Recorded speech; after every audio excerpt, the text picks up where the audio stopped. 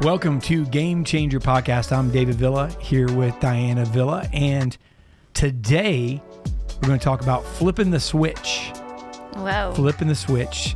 We're going to discuss the peace of God, what to turn off in our lives and what to turn on. And I was going to bring in a switch of some sort, not the kind of switch my mom used to use. My mom used to use when I was growing up, I used to get whippings, man. She used to use that switch, not that kind of switch. In the old days, you had to pick out your switch. You had to pick right? it out. You had to pick it out. Go pick out this little it twig out. that big, and you didn't want to do that either, because she would go back and pick one that was bigger. I was gonna say, yeah, you picked the wrong switch, and you got to go get another one. That's In right. my household, it wasn't switches. It was whatever could be found. Phone, shoe, Amen. wooden spoon. That's not the kind of piece, a piece of your tail. We're not talking about that this morning. We're not talking about somebody getting your mom going after you. We're talking about flipping the switch, and we're talking about peace that passes understanding. And when I think of the light switch, or the switch that we're going to discuss this morning, I'm thinking about the fact that it can be turned on and off, and sometimes we have both switches on. We're going to go over what I'm talking about here in a minute. There's a lot to unpack. And, it may be that over the next, 2-3 weeks, we talk about the peace of God, turn it into a Bible plan. I think that's what we're going to do. But so we're not in a hurry this morning, but the world is plagued with, with anxiety. There's so much going on. And, the enemy has done an incredible job of stealing the peace from the children of God, stealing the peace from this world. And, something when I was driving in this morning, it's not in my notes, actually, ironically enough, but I was thinking of one of the names of Jesus, and one of the names of Jesus, he's called the Prince of Peace. He's called the Prince of Peace. He reigns over peace. His kingdom is a kingdom of peace. He's the Prince of Peace. And so we're going to talk about what to turn off in our lives and what to turn on. One of the things that inspired me, Diana, to do this is to talk about this. I don't know if we can get a shot, but everybody has it. But look at the notifications. If you can just turn it this way a little bit so you can see. It's okay. This is a good shot. You can see the notification if you're watching this live. If not, what I've held up is my phone, and it's just like yours. There's tons of notifications, this morning. Mine's a little bit different. Mine has a lot more notifications. A lot. Hers is noisy. Her noisy. But here's the thing: we're inundated. There's all types of things, and if you go on your phone, which I've done, before, I've used your phone to pick it up. You're like, hey, here, use my phone for something. I'll look at it, and there's notifications ranging from like Pinterest, and Instagram and Instacart and Wayfair, and there's Fox News and there's CNN and there's this app and there's that app. There's the Game Changer app. Come on, there's the Pray. All of this stuff.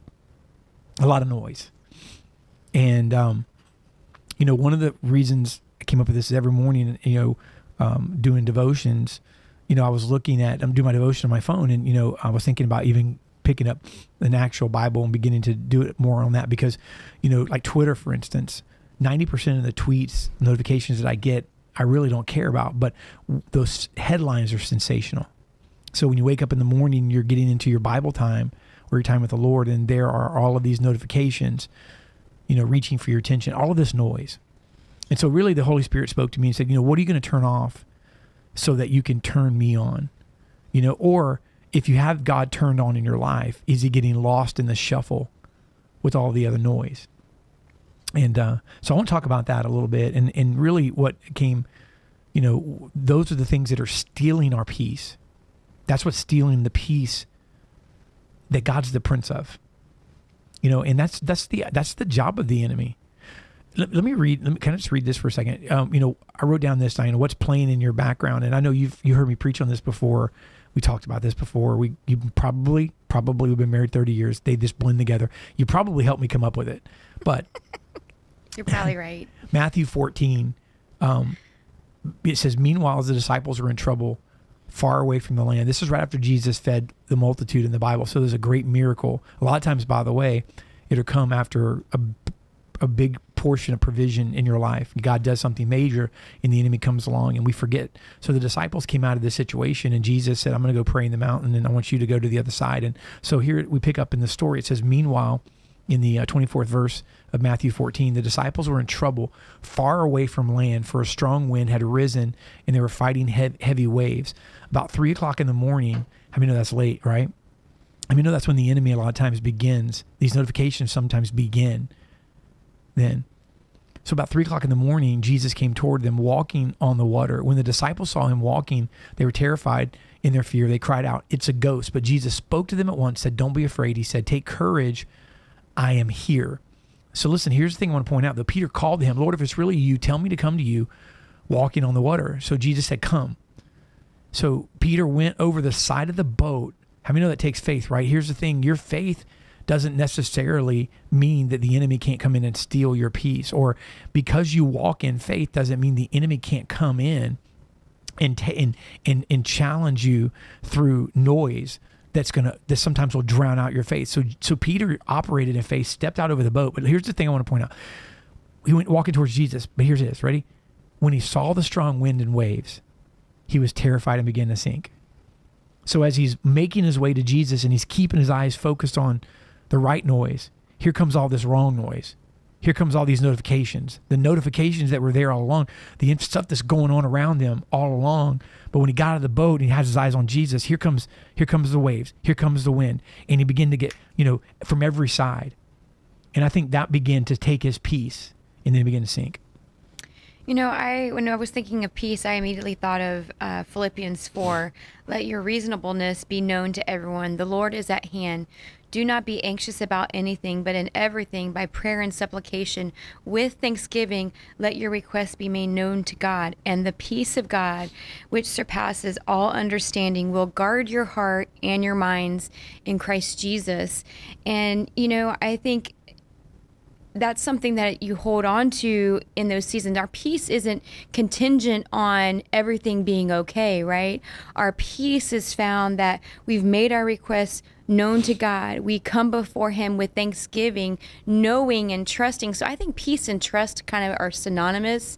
We view peace as something because everything's going well, but we live in a world that there's always something. It may not be catastrophic, right? You might not be looking for a financial miracle or a breakthrough in your marriage, but it might just be simply today you have rowdy kids and you're a stay-at-home mom and it's raining, so they can't go outside to, get out some of that energy. So you're stuck inside. And how do you do that? Like, hey, God, let the peace of God that transcends all understanding and what's going on outside, rain, come in to my household and bring peace even amongst the kids or whatever. And I was trying to say that'd be a very trivial little thing, whatever it is. Hey, it could be just chaos as you're driving into work and traffic's just kind of crazy. God, despite what's going on around you and the chaos and this accident or that accident or, this road rage person or whatever, the peace of God can guard you and guide you and be present with you and give you peace in that, because normally in that situation,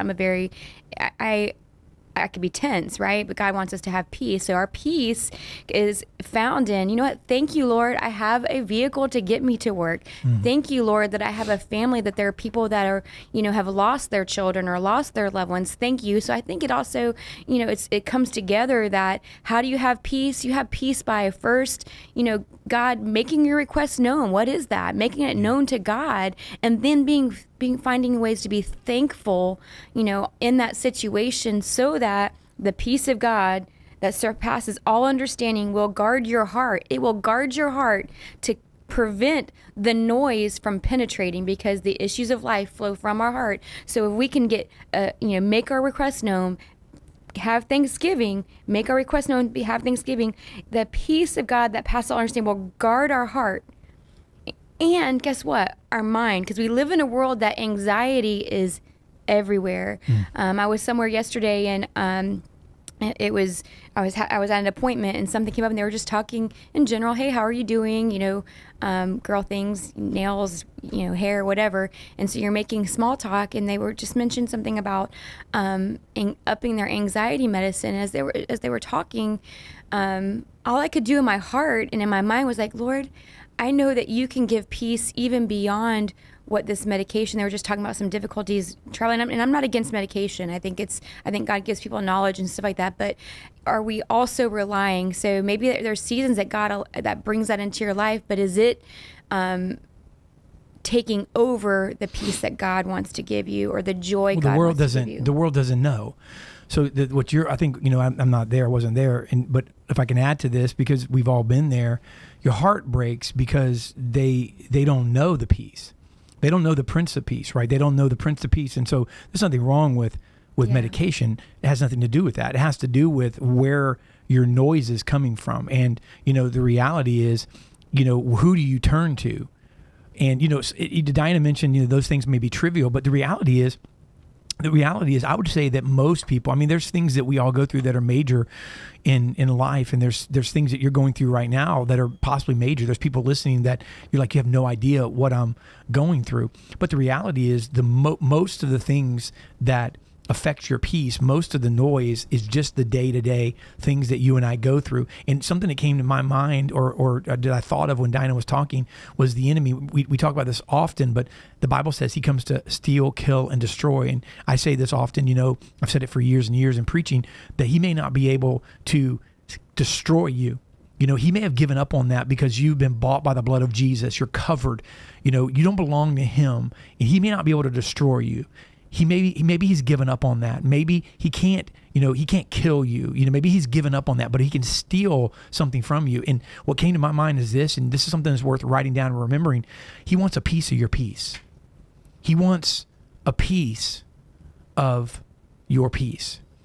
And if he can steal a piece of your peace every day, or if he can steal a piece of your peace in the morning, it affects everything else.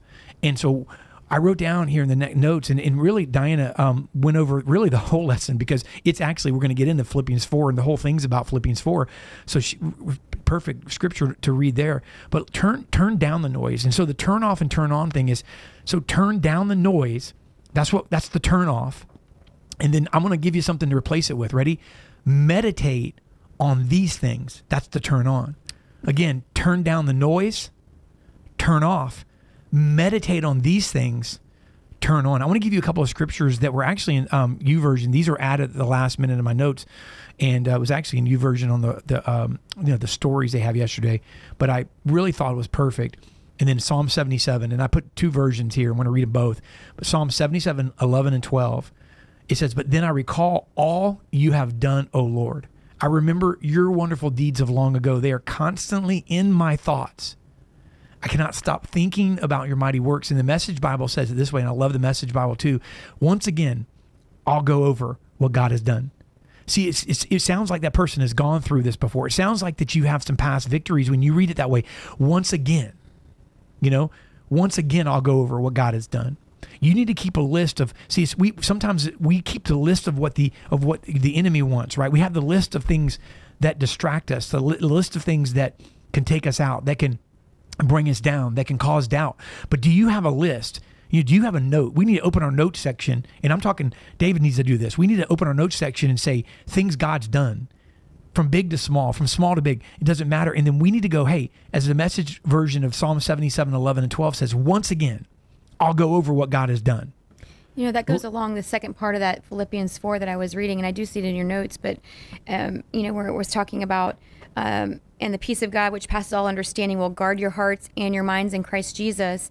The next verse under that, "And finally, brothers and sisters, whatever is true, whatever is honorable, whatever is just, whatever is pure, whatever is lovely, whatever is commendable, if there is any excellence, if there is anything worthy of praise, think on these things, what you have learned and received and have heard and seen in me. Practice these things, and the God of peace will be with you. Whatever is lovely, whatever is honorable, whatever is pure, whatever is commendable, whatever is excellent, God's been good to you. So if you only have to hang on to something that's already happened to get you through today and give you the peace and the strength and the joy and the hope and the faith for today, do it. Because think on these things. Think on these things. You have to think. You have to know of something to think on it, right? Yeah. I can't think about what it's like to walk on the moon from I can imagine it, I guess. But if I haven't experienced it, I really can't think of it as part of who I am. Like, hey, I experienced that. So the goodnesses of God in your life, think on these things. And the way you think on it is you recall past victories. The Message version of Philippians 8 and 9, I love it as well. I'm going to read that. Diana just read the New Living Translation, I believe. But it says in Message, summing it all up, friends, I'd say you'll do best by filling your minds and meditating. There's that word meditate, on things true, noble, reputable, authentic, compelling, gracious, the best, not the worst, the beautiful, not the ugly, things to praise, not things to curse. Put into practice what you've learned from me, what you heard and saw and realized. Do that, and God, who makes everything work together, will work you into his most excellent harmonies. The word meditate means, we often think of meditate. Sometimes believers don't use that word often. It's in the Message there. It's also, I think, in the King James. Originally, I think the word is in the King James version of that scripture. I'm not really sure, but we don't really use the word meditate often because, there's also New Age and a lot of other things that maybe get into meditating. So we kind of just push that word aside. But the Bible says meditate on these things. The meditate in definition says think deeply or focus one's mind for a period of time in silence or with the aid of chanting. Okay. And so chant it. Speak it.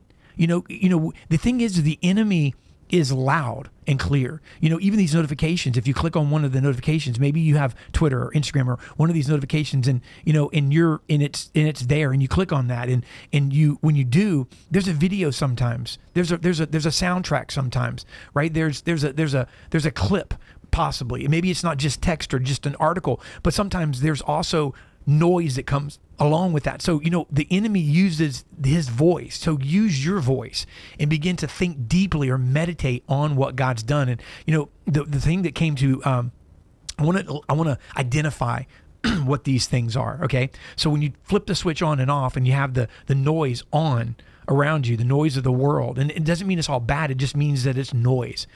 But when you have this noise on and it really impacts your day-to-day life, I put down the phrase, actually it came from one of our crew. We had a lot of, when I put this out last week, we had a ton of input on titles. I've weaved, if you guys haven't seen this or not, I've weaved most of all the titles into these notes. And one of the titles was Peace Disruptors. Peace disruptors, and what's keeping you from God's desire for peace in your life. And that's what those are. Those are things that disrupt the peace. They're if you look at God, Jesus as the Prince of Peace, I didn't say that. The Word of God says that. He's the Prince of Peace. So there's a kingdom where peace reigns. Here's the thing. Then the disruptors aren't invited. They're not welcome, right? They're disruptors. They're bandits. They need to be thrown out of the kingdom. But what's keeping you from God's desire, peace in your life? And so real quick, Diana, what is the peace that passes understanding? What is that? And so go ahead with your comment, but I want to dive into that a little bit in the last few minutes. And again, we will not get through all of this today. Well, I was thinking when you said peace disruptors, I was thinking that doesn't mean that you don't have peace, but you get distracted. How many of you have been in a conversation and you are talking with someone and you're, passionate about whatever it is, or it's something that you need to get out, or it's whatever that task is, whatever that conversation, maybe it's just enjoying life. And from a spouse standpoint, maybe if you're, in conversation, just like, hey, how's your week been? Checking in on that, or your children, and they have so many notifications that they can't really focus on the moment. So I think one of those things are that maybe right now it's turning those things off so that you can focus on what's going to be your solution or your answer, which is it'll always thread back to Jesus. Jesus is the answer. So one of the things I've done recently personally is I have started utilizing on my phone, and my kids will probably laugh at me, but like the timer, like where at night notifications go off except for like people that are in my favorites. I also somehow keep triggering it during the day. So people are like, I'm trying to get a hold of you. I'm like, my phone never rang. But I am not the most tech savvy. I could be, I just don't focus on it. I have other things rather than to focus on my phone. But one of the things that I've noticed in that is that even if I don't completely wake up before doing that, even if I didn't complete, it's still disrupted the rest that I was needing. And so here's the thing, even if it's not a bad thing, even if the notifications aren't a bad thing, maybe it's preventing you from walking in complete peace or Yeah. complete faith or complete hope, or you're just not focused on it, right? You have so many distractions. How many's gone through our day? Like, you start your day mission minded that these are the tasks I need to handle today, but all these distractions happen. And then you get to the end of the day, it's like, I didn't accomplish anything that I really needed to. What did I do today? So I think sometimes those notifications or those things in our life, those, little nuances that come up are designed not to cause us to, give up our faith or our trust in God, but just to kind of like blur it and disrupt it so that we're not walking in it. We're not present in it. We can be in a conversation. How many's kind of been in a conversation and, our mind's elsewhere, and really you're supposed to respond, and like you really don't know how to respond because even though you were sitting there, you weren't present in the conversation. Yeah. So I think it's... Don't look at me. She kind of side-eyed me. You saw that? She's like, you present? Y'all didn't see that if you're listening on Apple. Yeah. Go ahead. So, Go ahead. I think some of those things is turning those off, not because they're a bad thing. Those things may not be a bad thing. Yeah. They just may be preventing you from completely walking in the fullness of what God has for you in this season. In peace that passes understanding, it means that no matter our circumstances, right? Because they're circumstances. Today, right now, big, small, big to someone else, you're facing circumstances. No matter our circumstances, whether we're facing death, torture, arrest, ridicule, something simple or major, we'll be able to handle it in stride. Our faith in God dispels fear. And we have to understand this. Really, the root of this is all fear-based, and the anxiety, right? The pressures of life, the what if not, and so forth. And so the faith in God dispels fear, conquers the enemy, and leaves us content in whatever life brings. So a favorite Bible passage, we've gone through here, and there's more we're going to get to, but, is Philippians 4, when it talks about, the peace of God. Especially we turn to this when we're in times of strife and stress, struggle, right? And Apostle Paul, he wrote this, Philippians 4, in the early church in Philippi, and he winds the letter, right, when he closes here, and he says, and Dinah read this, but I'm going to read it again, don't be anxious about anything, but in every situation, by prayer and petition, with thanksgiving, present your request to God, and the peace of God. And this is the craziest thing. It transcends all understanding. So if you go, I don't understand how God can give me peace in what I'm going through. That is exactly what the challenge is that God's up to, because he says it right here. It transcends all understanding. He literally says it. It's in the verse. So he says that peace that transcends or surpasses or is not able to be understood will guard your hearts and your minds in Christ Jesus. And so the notion of God's peace being able to guard, right, or to protect us, that's welcoming. That is what that peace is. It's like a healing to our souls. And so, some translations, use the word surpass understanding, right? And here's a preacher, his peace that surpasses understanding, or some say transcend. But the meaning is God's peace is so great that we can't possibly comprehend its fullness. It's so great that it even overshadows the biggest concerns that we have. And that's what it means. And so what is the peace that passes understanding? How can we get to that peace? And so what does peace mean, right? And I don't want to get deep, and we're going to get into that next time. We're not going to get into the deep part of it here, but I want to look at what peace means. I want to look at it because that's the medicine this world needs, And sometimes the door, maybe because, for instance, you mentioned the appointment yesterday, maybe that's not the time just to jump right in, because sometimes we as Christians are too Johnny on the spot. Like, hey, God's got peace for you. Let me tell you, that might not be the time to say it. That might be the time to start praying for them. That might be the time for God's making you aware. Let's say it's a normal appointment that you go to, which this particular one is. That could be the time to begin to plant the seeds, begin to pray for it, because, and it's just God opening that door.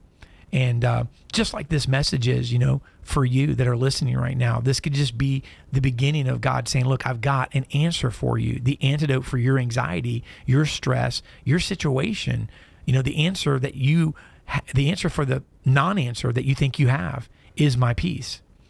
And what is your first reaction? I would say that's actually interesting that you said that, because, my first as a as a mom, I'm always a mom. Even though I don't have kids in my household, I mom everyone. We have some construction. We had to replace our roof, and She was momming them. I was momming them because I'm like, maybe instead of doing this, you probably should have done this. They're like, maybe I'm going to shoot you with this nail gun. Like, lady, maybe if you mind your business, I can get about my day. But I'm always momming. But my first instinct when this person was sharing is like, I wanted to mom them because they're a young lady. And then I was like, almost the Lord quickened in my heart quickly, like, no, pray. So she was speaking. I was just like, Lord, you know. And he does. And so, sometimes it's our first reaction to respond and give an answer, a real snazzy answer to somebody or to that situation, or is our first response to go to the Lord in prayer. As we were going through these notes, I remembered scripture in the Bible that are some of my favorites. One of the ones, the chapter 2 Corinthians 4. It's a chapter that I go to a lot. I quote it a lot in my own life, but it talks about, that's where it says that we have these jars of clay, and we're perplexed, persecuted on both sides, but not struck down. And you go further. When you go to the end of that verse, it says, so we focus on what is, and not to focus on the things that are seen, because the things that are seen, the wind, the noise, the struggle, the fears, the anxiety, whatever that is, the rowdy kids, they are temporary. Yeah. But to place your focus on the things that are unseen, because those are eternal, focusing on, hey, this may be happening, but God is good and he's going to see me through. So wherever we place our focus, that is where our emotions go. So if you're focusing on the situations in front of you or the craziness, like usually the kids, I can think about when the kids are kind of just going crazy. If I focused on their craziness, before the end of the day, we were all crazy, screaming at each other like, I was, mad woman mom. But if I was able to go, no, I'm not going to focus on where they're at and allow that to cause me to disrupt my emotions, to go, wait, time out, and come back, I could rein it all back in, right? So I think wherever if anything in today's message is, yes, God's desire for you is peace. And how do you get peace? I think you have to focus on the things that are not seen. And that means you may have to turn off some of those things for a season. But if you are able to do that, I think the peace of God that transcends all understanding will be with you. It will cover you. It will guard you. It will help you. It will cause you to have joy in spite of what you're going through.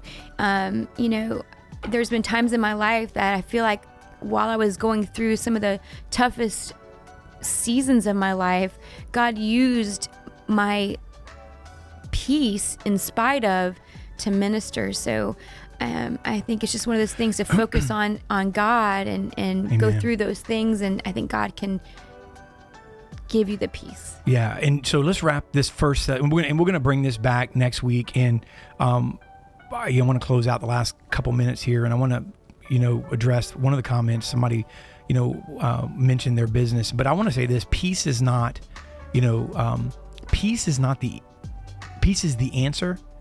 But it's not the answer. Let me explain. Peace is what you need today. It's the answer for what you are experiencing. It's for what I'm experiencing. But peace doesn't bring the answer. It's where the answer is found. So let me explain that.